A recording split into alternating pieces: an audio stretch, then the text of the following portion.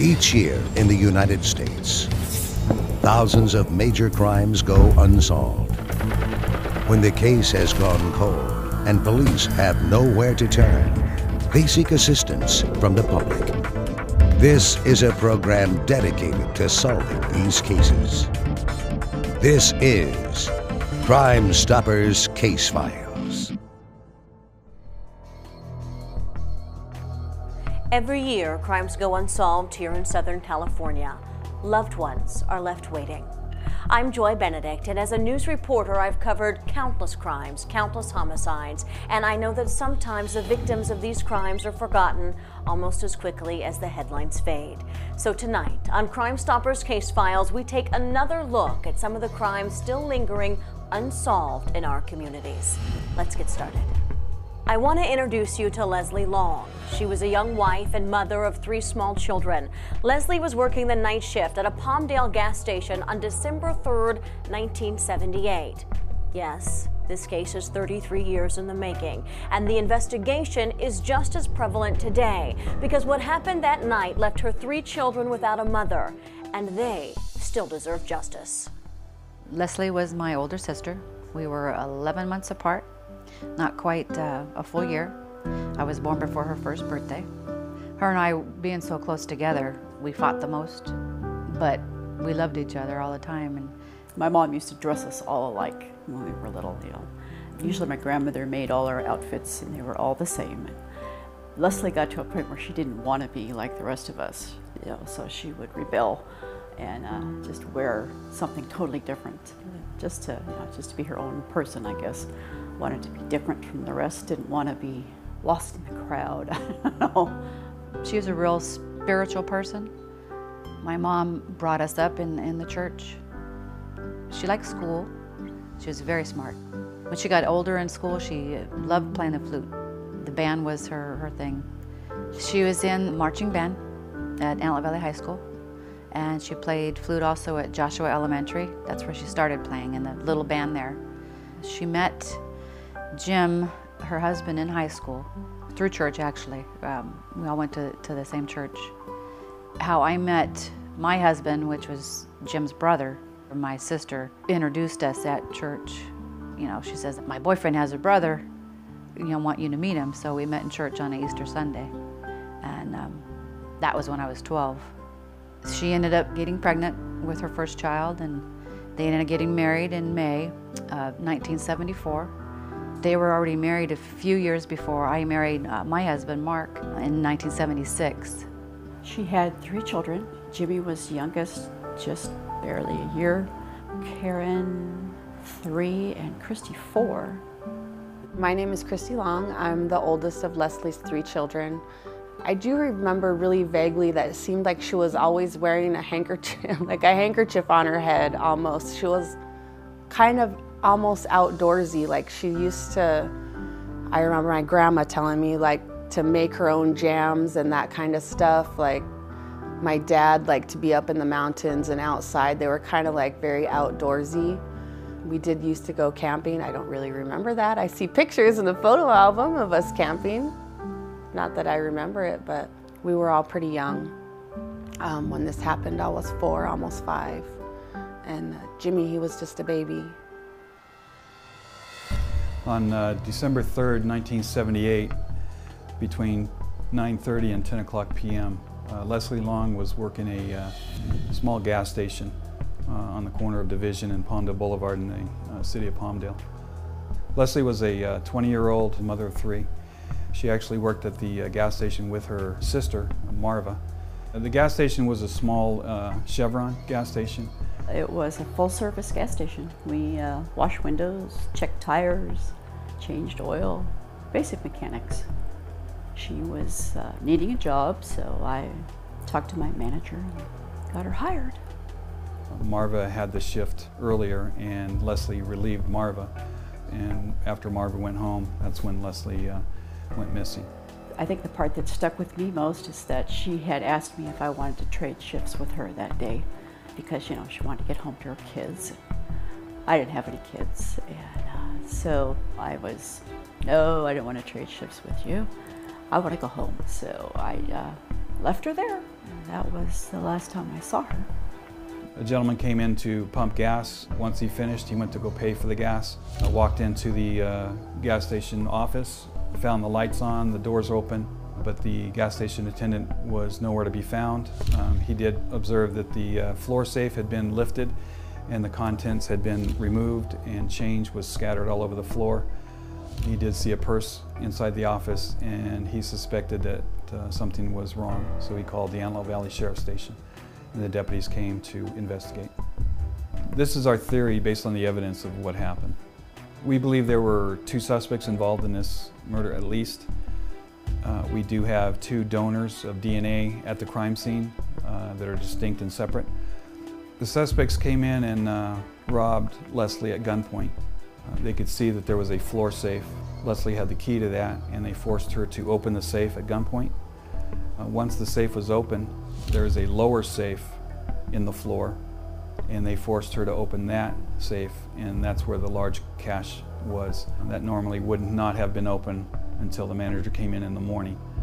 The safe was emptied of all cash, change was strewn all over the floor, and then Leslie was forcibly taken at gunpoint into the suspect's vehicle. Somewhere in that time frame, she was also raped, whether it was inside the car or out at the crime scene, we're not really sure, but she was raped. And the drive from the Palmdale gas station where she was killed is a remote area of the desert. At that time of night, in 1978, there were no residences, there were no lights, and where she was taken was a dark, isolated hill in the middle of the desert of the town of Acton. And then she was forced to kneel on the ground, and she was shot in the back of the head 5 times.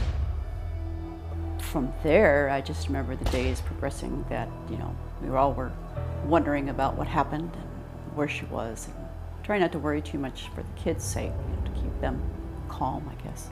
I just remember staying there at the house in Palmdale with Jim, with her husband, days after days, just being there to help him with the kids. And he would just sit and just kind of be in deep thought, He seemed scared and upset, that why would someone do this to my wife, to the mother of my children? Why would anybody take her away?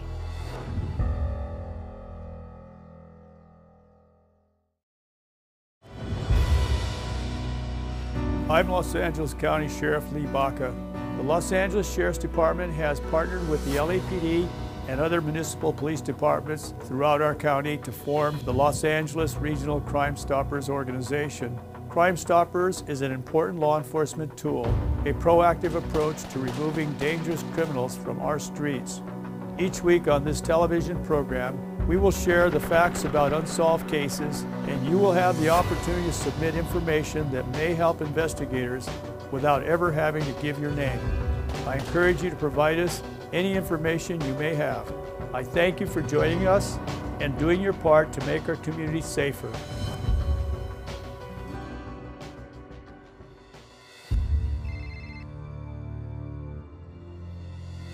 On December 3rd, 1978, Leslie Long, a female white 20 years old, was working a gas station in Palmdale. She was robbed, kidnapped, raped, and shot and killed 6 miles south of the gas station. There was a massive search for Leslie, and it took 3 days before her body was found 6 miles south of the gas station on a small hill just south of the freeway in the town of Acton. I think at the time everybody might have had a question of that maybe she just took off, but she wouldn't do that, not my sister. She was happily married, they had a great relationship, they had 3 beautiful children. She was a very responsible person. She had even, which she had never done before, she had already gotten all of Christmas presents and put them on layaway. I know she got my mom a Bible, and in that Bible she dated it December 20th, my mom's birthday, and told my mom how much she loved her and then how appreciated she was of all the help and encouragement that she gave to her growing up. She wasn't one to think ahead and buy ahead for stuff. She always waited till the last minute. To me, I had a feeling in that way that God was preparing Leslie to have this stuff all taken care of so that we would be able to have one last gift from her. There's a lot I don't actually remember. I remember my grandma telling me I laid on the floor in front of the fireplace while my mom was missing. Patsy, my aunt, I do remember her babysitting us. She was pretty much always there. My brother-in-law worked at Northrop, so I would go down every morning to babysit the kids.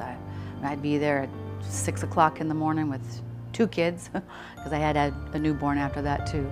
So I would get the kids up and get them ready. Christy started kindergarten, and then I watched Karen and Jimmy, and plus my 2 all day. And in about a year and a half, almost after my sister's incident, my brother-in-law, Jim, Leslie's husband, he'd bought a motorcycle, a Honda. He had taken all the kids for a little ride around the block on it, and he took off and went for a motorcycle ride. I really think he did that just to help clear his head, you know, because having the responsibility of all 3 of the kids right then. And unfortunately, Jim was hit and killed on his motorcycle. We don't really know what happened. There was a car coming the other direction, and don't know if he swerved, car swerved, but he had that accident and we lost him. I remember sitting in my grandmother's front lawn, and I had to tell the 3 kids that their daddy wasn't coming back home, that he went to go live with mommy up in heaven with Jesus. Karen, the middle daughter, looked at me and said, "Does that mean that we can call you mommy now?" And I said, "If that's what you want to call me." My husband and I took the 3 kids, got legal guardianship over them, and we raised them as our own. I went from having 2 kids to having 5 overnight.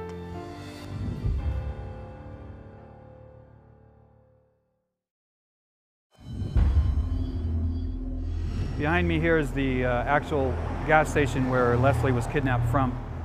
The building is virtually the same as it was in 1978. It's been remodeled on the inside. Near the open sign was where her office would have been. The suspects entered the door behind me and robbed her the safe that was on the floor inside the office area. And then they brought her out by gunpoint and placed her in a car and took off in this direction. We believe to the 14 freeway was just as to the west of us, and then south on the freeway. The suspects executed Leslie Long, shooting her 5 times in the head. And in a horrible twist of fate, 1 year later, Leslie's husband Jim was killed in a motorcycle accident, leaving their 3 children without both their parents. I think Leslie and I were the closest out of all my sisters. And her and I talked one day, and she looked at me and says, "If anything was to ever happen to me and Jim, would you take the kids?" And I said, "Of course I would." And I said, "You would do the same for me, right? If anything happened to me or Mark, you'd take our kids." And so we had made that pact. We had the same family still, with my mom and my aunt being sisters and my dad and my uncle being brothers. The whole family was pretty much still the same. They chose to take the 3 of us in rather than let us go to different foster homes, which, of course, when I was young, I didn't think about, but now I'm pretty thankful that they chose to do that. I'm sure it couldn't have been easy for them. They were really young, and they had 2 kids already. There was 5 kids in 1 bedroom, 2 bunk beds and a crib, when we first moved in with them. It was a little rough, but I honestly don't even remember when I started calling them mom and dad. It just seems like they were always mom and dad. This has been so long. I mean, what did we say, like 33 years, old of a case, and this is something that we have never talked about, even within our own family. The first time that we met with Brian, the detective, was the first time me and my brother and sister had ever had a conversation about this in our lives. We never discussed that as children. I'm very proud of them. They're hard workers. They love people. They love the Lord. I've often asked myself that question, if she would be proud of me, and I think so, yeah. In 1978-79, the Antelope Valley Press covered this story extensively, And many people in the Antelope Valley probably are under the impression that this was solved already, because back then we had 2 prison escapees that escaped out of Northern California. They were believed to have been involved in this murder of Leslie Long. They escaped about 3 days before the murder occurred, and one of the escapees was actually doing life in prison for an identical crime where a gas station attendant was kidnapped, robbed, and killed at a remote area on a Sunday night. Because of the similarities, detectives obviously looked into these 2 escapees. Once they were recaptured, they were interviewed and made some statements that could have been implicating them in the murder. Recently with DNA, we tested the DNA that we have from the crime scene to these 2 escapees, and they both have been eliminated from the DNA donors of the crime. So they are no longer suspects in this case, and this case remains unsolved. For me, it would like close a chapter. It would put me at ease to know that there would be a name and a face for this person or people, that they would be held accountable for the most cruelest thing that they could do to a person, to a loving wife and a devoted mom. To be honest, it's been something that I've tried not to think about for a long time, because there hasn't been any definitive answer as to who did this or why. To myself, that would bring me a little bit of, I don't like to use that word closure, but that's what it is. It would just help me close the door on just a gnawing thing that's been gnawing at you for so long.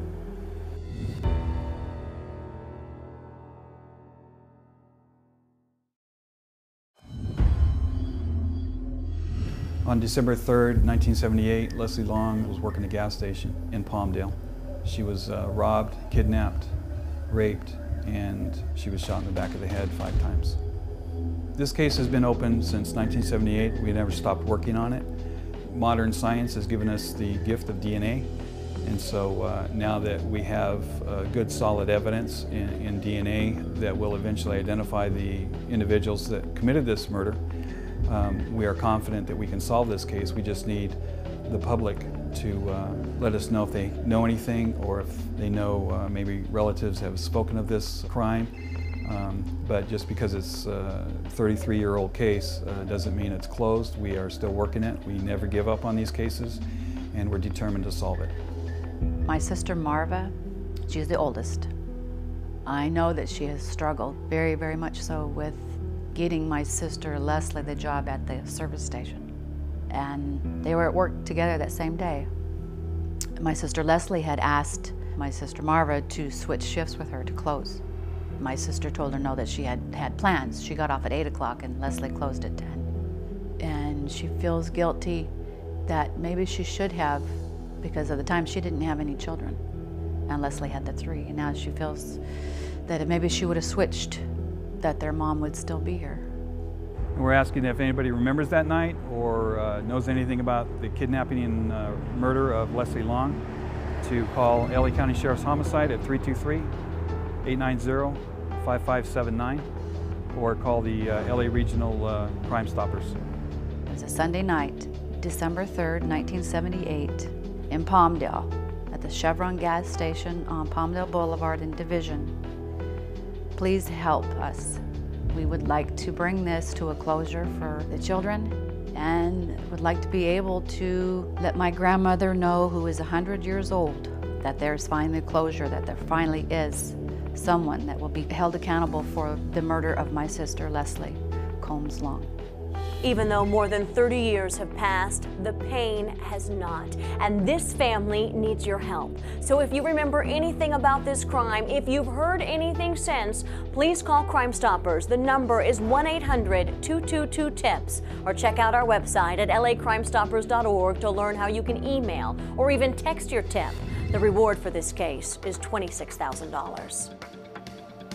Thank you so much for joining us for this week's episode of Crime Stoppers Case Files. Remember, we are here every week with more crimes and more families needing answers. These are your neighbors. This is your community, and you can make a difference.